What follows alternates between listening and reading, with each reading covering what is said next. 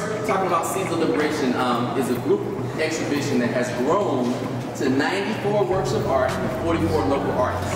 So y'all give a hand for it.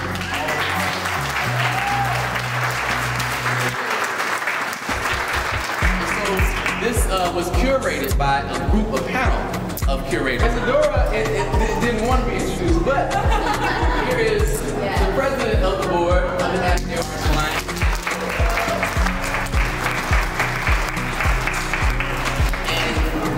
Isadora had the idea of doing the show, and she felt like it was really important to do it the right way, or to do it in a way that was honorable. And so she called us together as a committee to put together this show. She did a lot of work in the background. So one more time, y'all give it up, Isadora.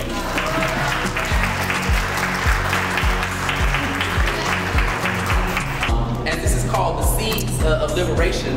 It has the name because of why does it have the name Seeds of Liberation? I'll take it. There you go.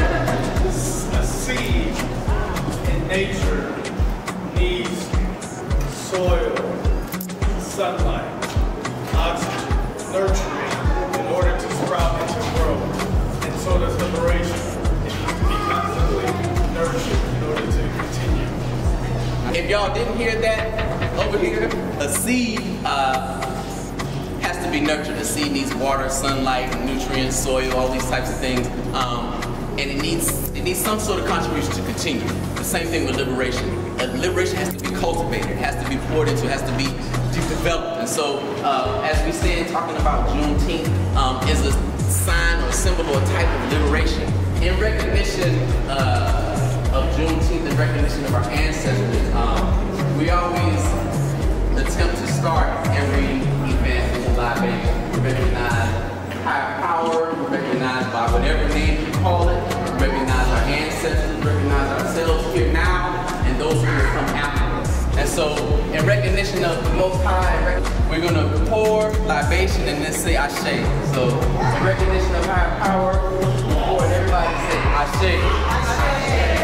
So this is a tradition that's practiced in many places throughout the continent of Africa, but just recognizing the life source energy first, right? And so then we're going to look at our ancestors. This whole Juneteenth that we're talking about, the story goes is that when the last group of Africans, people of African descent that were enslaved in Texas found out that the Emancipation Proclamation had happened.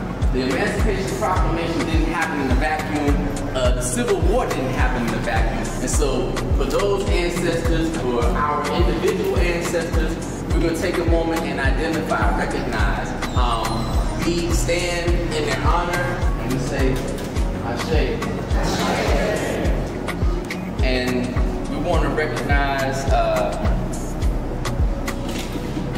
our individual ancestors. Just say names. Say the names of those who come before you. So I'll say Grandma Irene. And so who you say, who's your? Everybody got